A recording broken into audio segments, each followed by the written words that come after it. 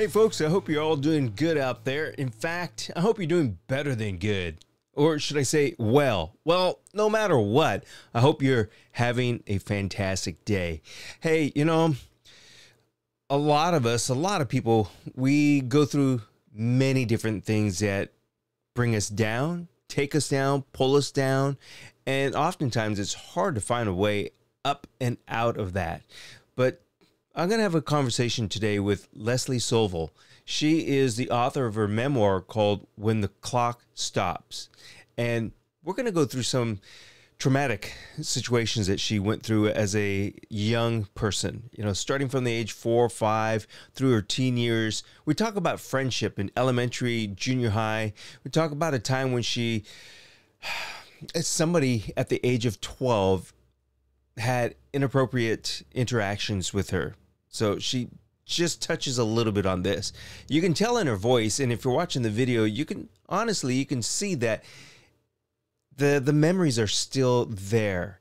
And I think, now this is just my thinking and saying, is that no matter how difficult times have been and we get through it, I think we still, from time to time, relive those difficult times. Each one of us experiences things in a different way. Things might be similar, things might resonate with us, but we all experience things in a different way. It could be traumatic for one person, but maybe not so much so for somebody else. So I hope this conversation that you listen to today with Leslie, helps you out in any way. And if it doesn't, if you know somebody that needs to hear someone else talk about their experiences and how they got out of that, that down and out situation, have them listen to this podcast. But before we get started, you know what I always say. If you're a pet owner, please be a responsible pet owner and have your pets spayed or neutered.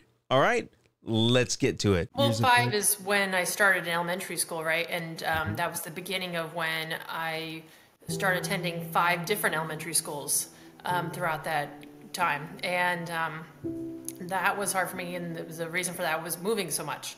I moved 13 times before I was 13, and went 5 different elementary schools. And luckily, because of my grandma and grandpa, I was able to attend the same middle school throughout those 3 years, and same high school basically. But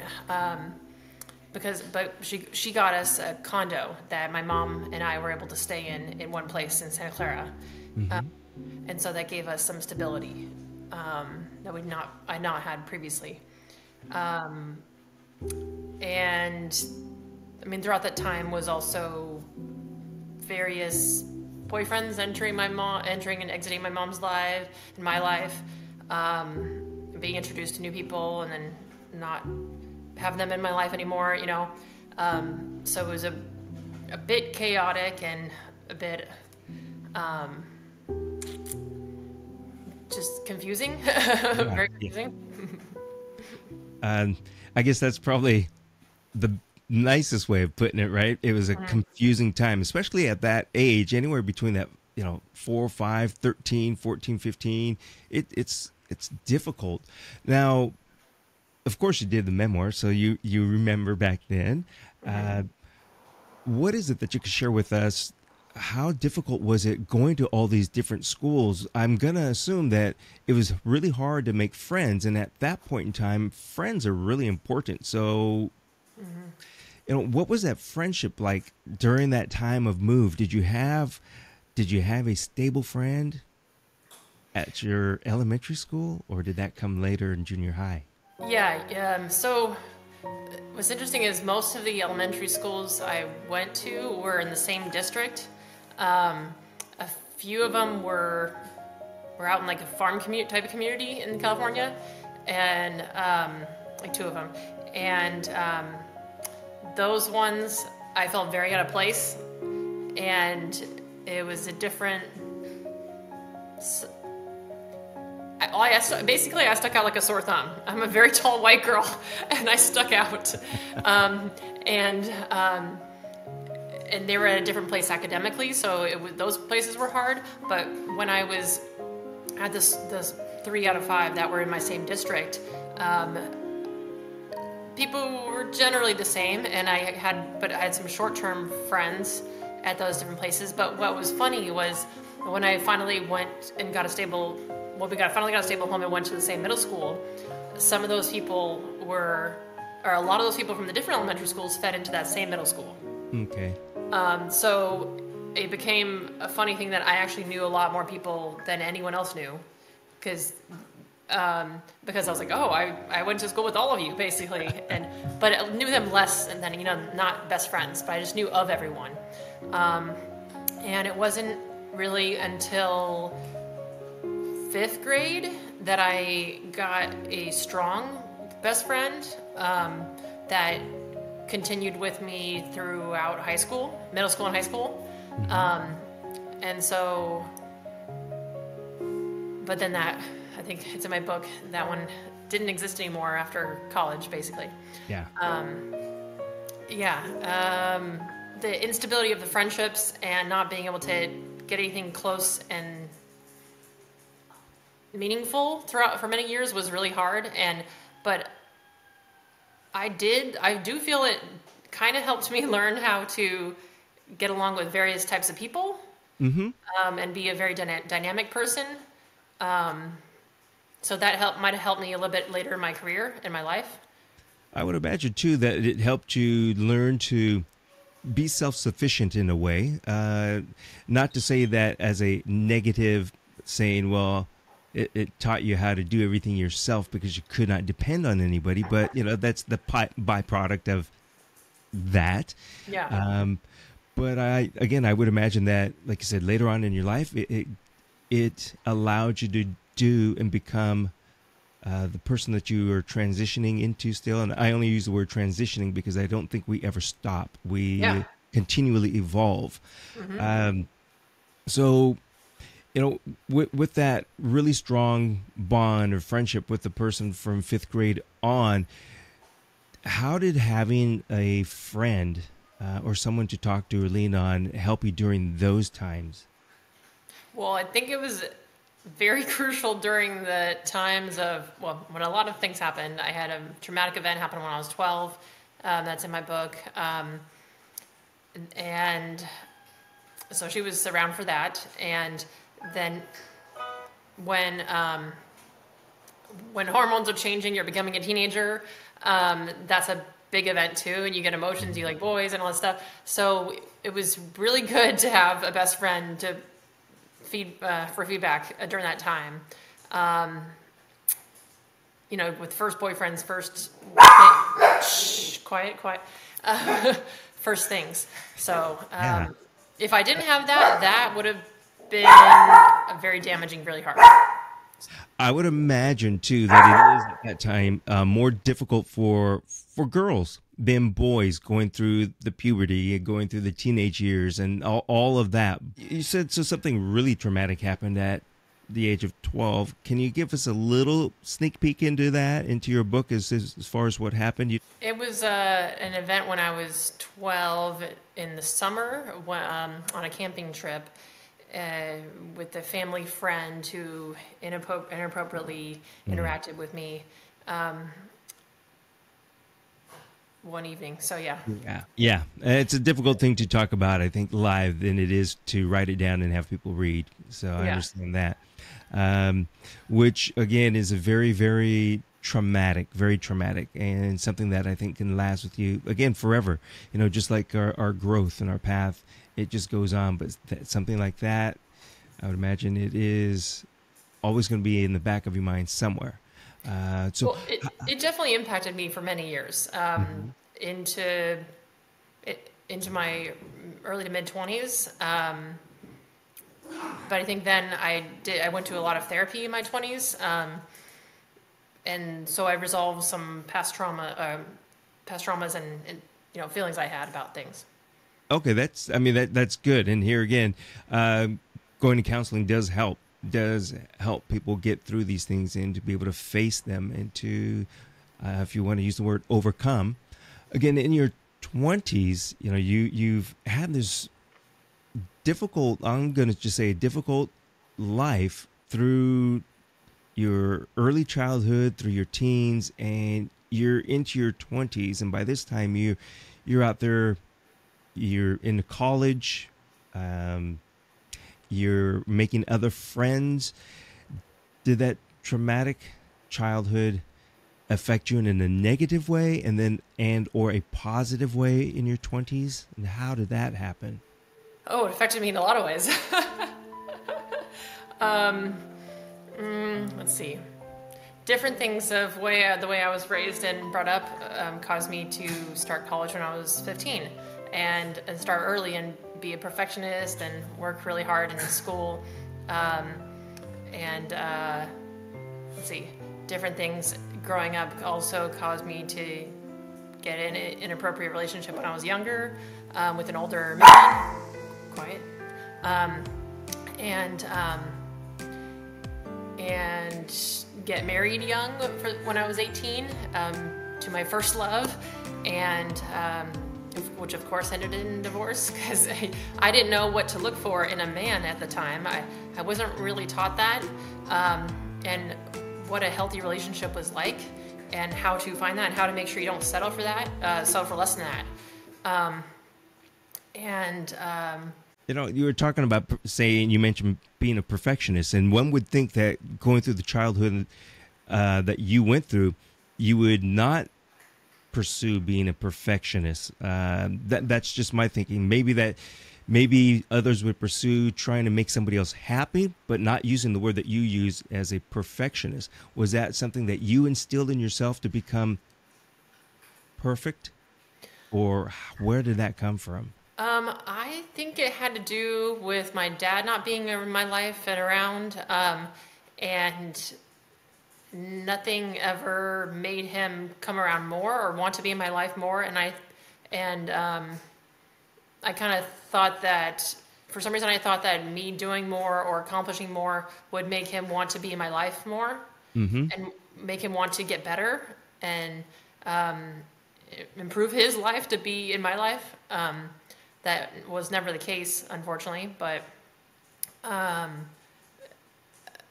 had a strong desire and need to be the best I can be in all ways, whether it's school or work or financial success. Yeah. Yeah. But like you're saying, it kind of initially started out that you wanted to have the approval of your biological father, so he would be in your life, but you soon realize that that's not the case. You're not going to change him, but you continue to pursue this perfection in yourself in order to become a better person. Is that what we can say? Yeah. Well, actually, the other thing that happened when I was 12, which is really good that I had a best friend at the time, was my father forgot who I was. He developed dementia, and his mind reverted back to that of a child, and he forgot who I was and called me by my sister's name. And then when I was a week before I turned 16, he ultimately died. And so those were big trigger events that caused certain things to happen in my life. Yeah, well, again, at that age, yeah, it's, again, well, I suppose at any age, but especially at that 5, 10, 12, 13, 16, very difficult time. Like I said, you have a lot of changes in your body, you have a lot of emotions happening, and then you have something traumatic happen to your father. Difficult times. So, so moving on then, you went to college, you finished college, you now are this successful person who has finished school. You've brought yourself up by the bootstrap. Let's talk, I guess, about the positives of what happened in the negative time. So what are some of the things that you changed that were negative and turned it into a positive to become the better person? Is there anything that you could let us know? Sorry, so the negatives that I turned into a positive? Yeah. Let's see. Well, the traumas and experiences I went through in my past, as well as the big changes all the time, I think I turned that into a positive by it made me a more dynamic person and able to handle and experience a lot of different changes and events with ease. But also, the things I experienced before led me to turn into a positive by being involved. Well, ever since I was 12, really, I've been involved in a lot of volunteer type stuff. Okay. It made you more of a compassionate person, it sounds like, as well. You're more compassionate. You're definitely driven. Well, anybody that writes a memoir is pretty driven. Now you're already saying that you're working on your second and third. So that is really a driven person. With me saying that, what do you see in your big, bright future? Well, a lot of my past history with like mentoring Sudanese refugees and becoming a CASA for foster children is also leading me now to becoming a foster parent. So I'm working on doing that, and hopefully a mother very soon. We'll see. And I kind of took a step back from tech at the end of last year because I've been finally able to do that, and I've been wanting to do that for a while. And it's been nice to be able to focus on publishing my first book, working on my next ones, and enjoying the traveling I've been doing for the last few years, and just do the things that make me happy and fulfilled, and like all my little hobbies. So. That's a big thing, that we all need to learn to take time for ourselves and do things that make us happy and that fulfill us, because we only have one life. And I think it's wonderful how you've taken you've taken all the negatives and you were able to work through them. I'm not going to say that everybody and anybody can work through it and say it's over, because again, a lot of things are going to always be there, and it's a constant working through things. But it's wonderful to hear somebody such as yourself that had those difficulties, and you've learned to overcome and just really to strive to help others as well. So again, where can people get your memoir, When the Clock Stops, and do you have a specific website? Mm-hmm. Yeah, right now it's available on Amazon in paperback and ebook. I'm trying to figure out who has a professional sound studio to try to make, which you might, but I don't know, I think you live close to me, to make an audiobook version of my book, because that's been a big request from many of my friends and people I know. And also I can be directly contacted through Facebook or Instagram for signed author copies, and I have those available as well. Okay, yeah, because I'll tell you, I knew it was on Amazon because you do have all 5-star. It's 5-star rating on your memoir, so that's super great. Well, I've gotten incredible feedback and reviews from people I know about my book, and I'm very honored and humbled by all the things that people have said about me. Yeah, that's the thing, is whether you know somebody or don't know somebody, what you went through is something that a lot of people can, I don't want to say common ground, but they can relate. They can relate. Yeah, thank you. Yes, they can relate to that. So what you have put down in your memoir is definitely going to be helpful, and what you're doing right now, doing podcasts and interviews and things like that, I think is going to open the door and the light to a lot of people to try. Mm-hmm. We only have one life, and got to make the most of it to make your best life. Yeah. And all I want to do with my book was to, have something.